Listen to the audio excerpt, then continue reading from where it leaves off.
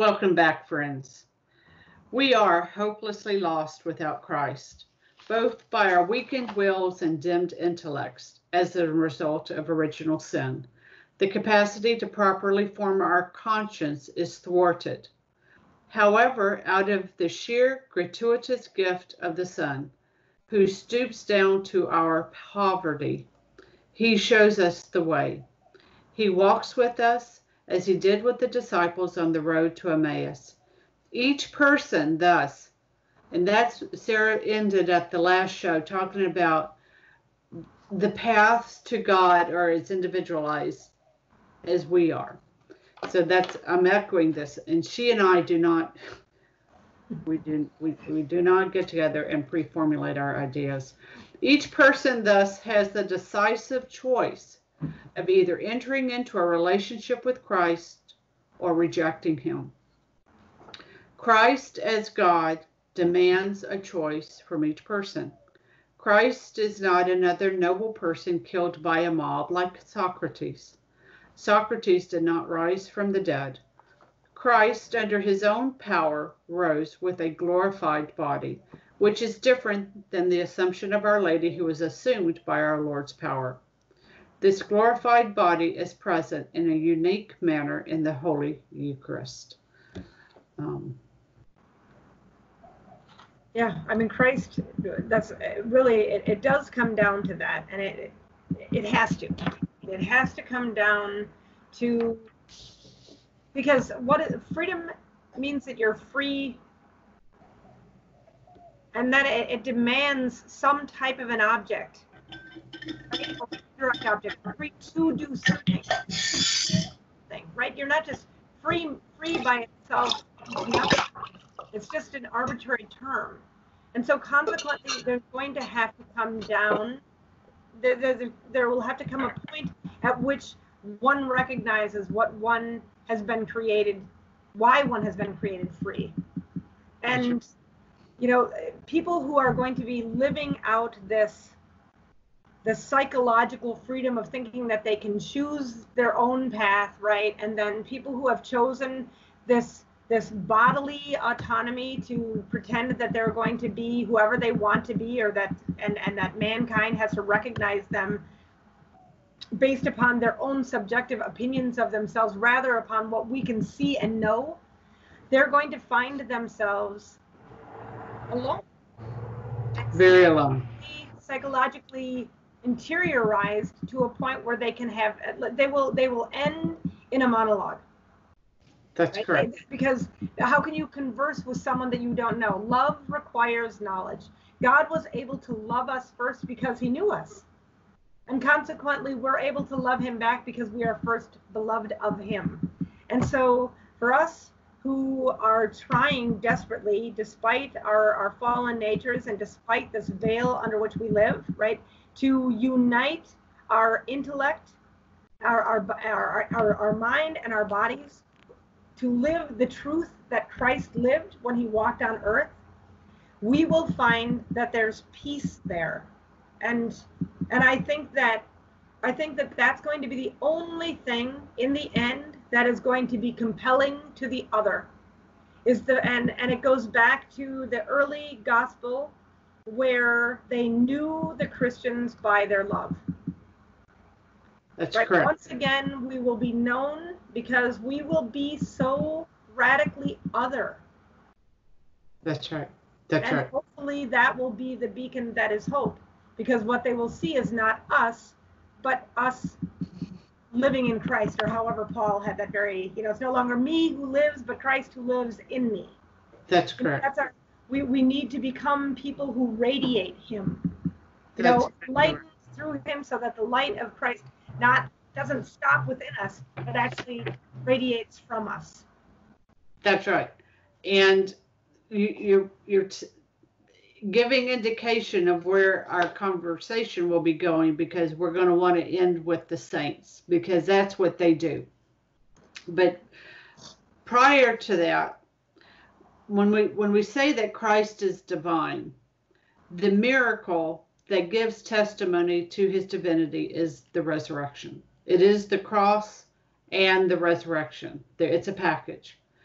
And so all miracles, healings, deliverances, apparitions, scripture, the saints, they bear witness to this central, inescapable, historical, bodily, and transcendental divine fact. And with July being dedicated to the precious blood, I thought it would be apropos to take a look at a Eucharistic miracle from the 700s. Miracles, so we talked a little bit about apparitions of Our Lady and their definition prior episodes. Miracles, all of them are an extension of the resurrection. They do not cause the faith. So miracles don't cause, believe you me, they don't cause people to have faith in God. They just don't. But they support and strengthen the faith already received. So the people, if you have faith and you're, have the great, I just read a quote. Chesterton talked about a miracle is a man with two legs. And he just reflected on what a miracle that is. We are surrounded by miracles if we broaden the definition a little bit, right? We take a breath. I think you said that. The greatest miracle is breathing. So miracles. So they don't cause it, but they do strengthen it. Christ is always a gift to be received, like a miracle, but never an object to be grasped. Eucharistic miracles in particular have the potential to remind the soul to receive. So what's the point of a Eucharistic miracle? Three of them that come to my mind. They remind the soul to receive it worthily. It's to sustain, not a cause, but a sustenance of belief in the real presence. And it's to treat the Blessed Sacrament with the reverence it deserves. The Lord, knowing the poverty of our human nature, gives these signs to aid our walk with Him. And so a particular miracle for July is the precious blood miracle of Lanciano, Italy, from the 700s. So we had that. So Eucharistic miracles, I'm coming from two books. This one, Joan Carol Cruz, and then this one's a fun one, The Eucharistic Miracles of the World, catalog of the Vatican International Exhibition. So that's the sources for this miracle consideration. 700s. The monastery St. Longinus, it was named after St. Longinus, the Roman centurion who pierced the heart and with that act believed in the Son of God.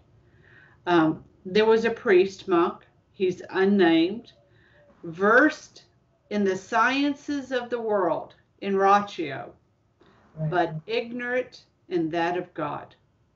So that's kind of interesting. He's a priest monk, so you would assume he would have had some education in scripture and theology and so forth, so on. But he's described as ignorant in God, ignorant of fides. He suffered from reoccurring doubts that the bread and wine transubstantiated into the body and blood of Christ. So if you have reoccurring doubts, after reading, you join the crowd. Immediately after the words of consecration, the host changed into a circle of flesh, and the wine transformed into visible blood. At first bewildered, then, after regaining composure, spoke to the congregation, to his people. O fortunate witnesses, to whom the blessed God, to confound my unbelief, has wished to reveal himself visible to our eyes. Come, brethren, and marvel at our God so close to us. Behold the flesh and blood of our most beloved Christ. I mean, just that enough is a beautiful meditation. The congregation was that of townspeople who want to spread the news to other villagers.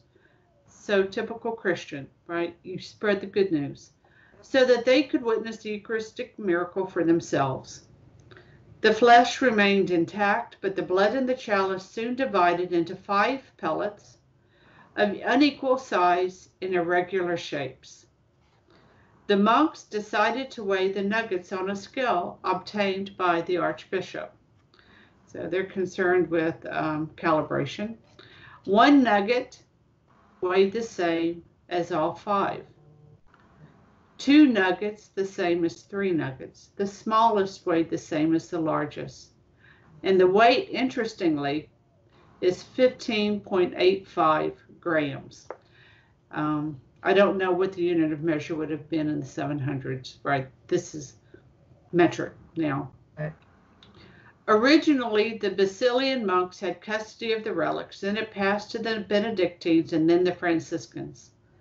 Here comes one of my all-time faves. In 1887, Leo XIII granted a plenary indulgence in perpetuity for those who visit the Church of the Miracle during the 8 days preceding the annual feast day, the last Sunday of October.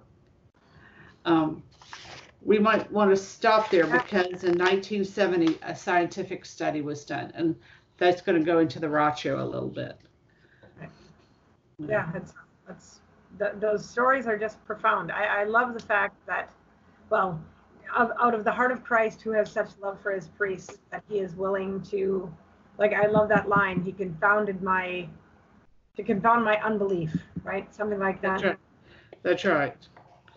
To confound my unbelief. That's exact quote. Yes. That. What a great line, to confound my unbelief.